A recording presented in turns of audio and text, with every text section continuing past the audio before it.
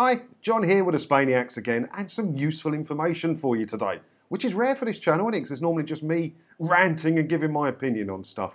But this happened to me and I didn't know what to do. Last time I went back to the UK to visit family and that, when I landed back in Spain, I didn't know what the rules were. And I found this article, so I thought we could have a little chat about it. It's not going to be my longest video, but it is a useful piece of information nonetheless. Let's have a look. Which line should I queue in at the airport in Spain as a British citizen? We answer your questions about airport travel to Spain, such as can I use the EU line if I have a TIE or residency? Yeah, I think that's an interesting question because, as I say, when I got off the plane at Malaga Airport and there's the queues for the British passport holders or the EU passport holders, which is obviously empty and the British one's busy, right? But I've got my TIE card on me, you know, it's stuck inside my passport. I'm a Spanish resident, surely I can use that lane. So I did. I went down the EU lane with all the EU passport holders and I got to the front with Mr. Spanish policeman behind his desk and I just handed my passport over with my TIE card stuck on the bit and he just waved me through. And I was like, ah, lovely, I don't have to queue with the British people, I'm a Spanish resident. But maybe I shouldn't have done that. Let's have a look. Reports of hours-long queues at Spanish airports for UK citizens recently have sparked many to wonder if they can use the EU passports line if they are a resident in Spain and have an NIE number or a TIE card. So what advice is there regarding which line UK passport holders with Spanish residency should get in? The EU one as it's where they live, or the non-EU one? So this is obviously where I find out I would have been in trouble if someone had said something to me and then made to go to the back of the queue, I reckon. As a UK citizen, you cannot, or at least are not supposed to, use the EU line. Since the UK is not part of the EU, your TIE card only certifies you that you are a resident in Spain, but does not provide you with citizenship. Thus you will have to use the non-EU line, queues or no queues. So yeah, I messed up basically, but I got away with it, no one said anything.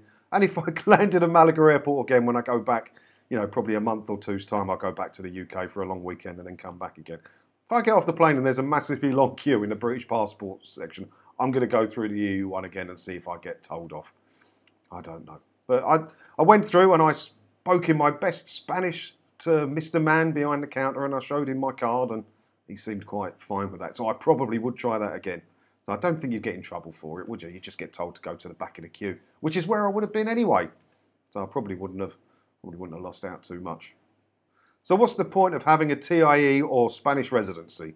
Being a resident in Spain and having either the old paper-style NIE or the new document TIE ID cards allows you to remain in the country for more than 90 days out of every 180 without a visa, a rule that came in after Britain left the EU. It basically states that you live in Spain, that it is your place of residency, and you're not just there on holiday. Well, they're simplifying what the TIE cards mean a bit there, because many TIE cards you'll get the right to work and to live or to claim benefits or lots of different things, your health coverage, a lot.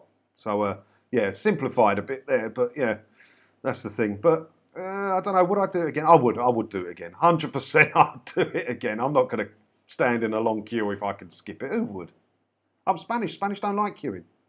So what do you reckon then? Would you do the same as me? Would you go through the EU queue if you've got a British passport but with your little TIE ID card in there? Because you should show them that as well. Even if you're in the Brit queue, you're supposed to show them your TIE card and then they won't stamp your passport. Not that the stamp would matter to you if you've got residency anyway, but it does say, and you are supposed to show them your ID card when you re-enter the country. But would you try and skip the queue and get down the EU lane like me? Because I will do it again. I will do it again.